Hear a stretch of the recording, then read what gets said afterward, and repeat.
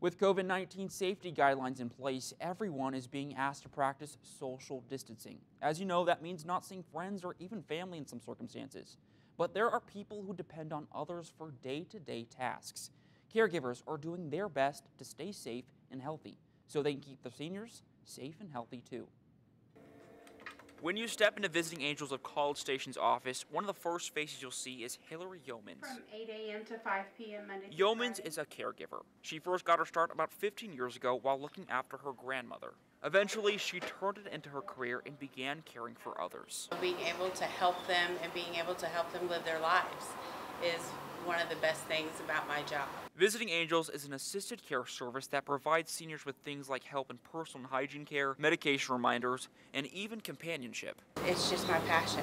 That passion is needed now, maybe more than ever before. With the coronavirus pandemic going on, many people are taking precautions so they do not spread the virus to others. These precautions include social distancing themselves from people, especially those most susceptible, like older adults. You have to spend more time with your clients because their families can't come in, so you step in because you're allowed to come in and spend time with them.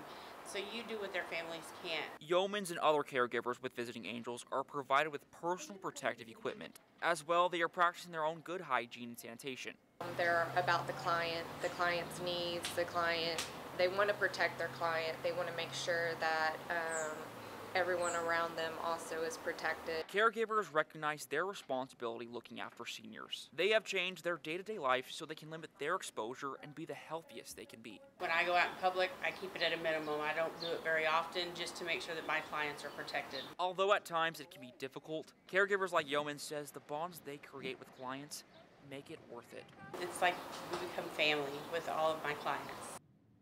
The Visiting Angels, along with other local organizations, are sponsoring an event called Meals for Seniors this Friday. Anyone 65 and over are welcome to drive through for a free burger meal. Now,